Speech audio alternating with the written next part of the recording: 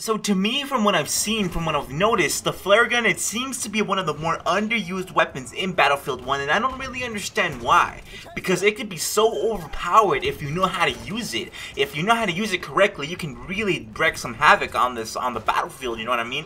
Like, I don't know why people don't know this and don't use it, but let's go ahead and talk about how you can be beasting on the battlefield with the flare gun. It's actually a lot simpler than you probably think, but it can be OP'd. It is secretly OP'd, my man. So just so that you guys know, just so that we can, you know, establish a little baseline here, there's two variations of the flare gun. It's the flare and the spot.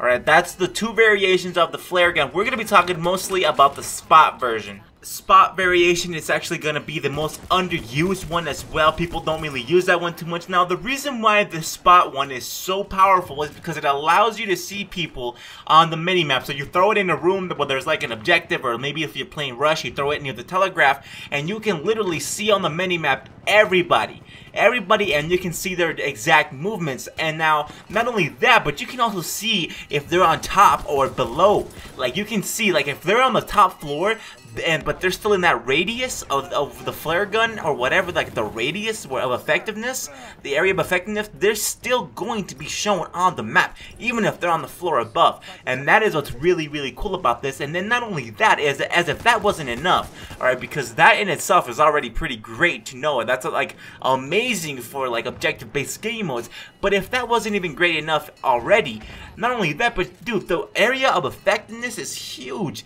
It's massive compared to what it really should be, to be honest, and that's pretty much the biggest reason why the flare gun is so OP, is because of the area of effectiveness. Now, if the area of effectiveness was smaller, like just one room, and it wasn't on both floors, both on like the bottom floor and the top floor, and it wasn't like such a big radius, like I said, like that maybe would be okay, that wouldn't be so overpowered. But dude, that is not like that at all, dude. Like, you can literally see everybody that is in that area, in that whole building, top floor and bottom floor, and even outside in the courtyard and all over the place, man. Like, it's such a huge radius, and that's why I really, really recommend this flare gun for objective-based game modes.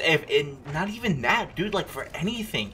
This flare gun, it's just, as a whole, it's overpowered, dude. I really wanted you guys to know this, because if you use it, and if you use it correctly, you can really beast on the battlefield. And then not only that, but you can see everything, and so can your squad mates. So it's not just you, but it's also your squad mates, which just adds more to the fact that it is overpowered. Like that, just all together, dude, this weapon is OP'd, and they need to patch it. And before they do, I'm sure that they're gonna do something to it, because people are gonna start using this like crazy.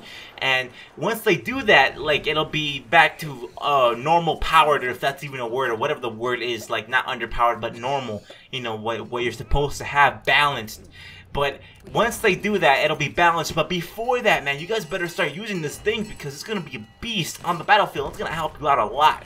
So anyway, guys, I just wanted to let you guys know that. I wanted to show you guys that, and hopefully you guys enjoyed the video. Don't forget to drop a like and subscribe for more daily Battlefield 1 content like this. And I'll catch you guys in the next one.